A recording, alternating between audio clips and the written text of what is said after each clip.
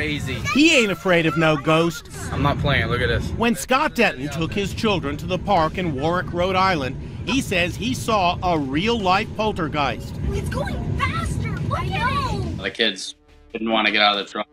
They were all nervous. He posted on social media, and since then the video has gone viral with over 6 million hits. Recorded the whole event. The kids kind of started getting freaked out. I started getting like goosebumps on my neck. Skeptics weighed in online with comments like, the ghost is usually called wind, and the other swings are moving, it's the wind. But Scott says that wasn't possible. The kids noticed the swing was kind of doing its own thing on its own, and it wasn't windy out. Scott's convinced that what he saw wasn't normal, but paranormal. I want people to know that it's authentic. Nothing's been manipulated. It's the real deal.